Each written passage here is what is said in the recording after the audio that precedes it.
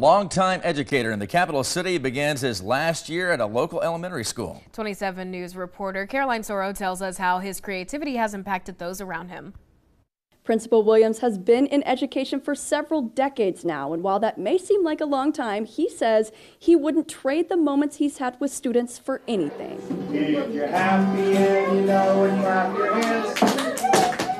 From pre-K up to 5th grade, Principal Williams is all about his students. It's been great to be the person to help others make that positive relationship with kids and a positive place where kids want to be and want to come. You know, in an assembly, he'll bring his guitar and he always has some crazy song that he's going to sing, and I don't know that a lot of principals do some of the things that he does. Whether it's through playing the guitar, Can I come and sing to you guys? or riding unicycles, he loves finding creative ways to learn. Some things that seem hard really aren't hard. I mean, if you put your mind to it, and the growth mindset thinking, that was my thing to kind of get through with them with those type of things that I did.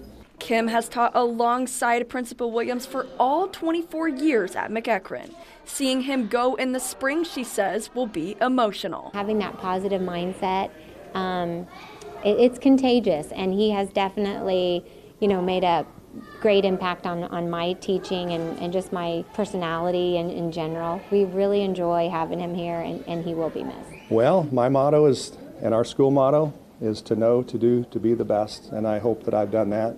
Principal Williams plans to make his 24th and final year as principal the best one yet. Working for you in West Topeka, I'm Caroline Soro, 27 News. He's touched a lot of lives. Yeah, absolutely. And I'm sure made some fun stuff. Made a big impact there.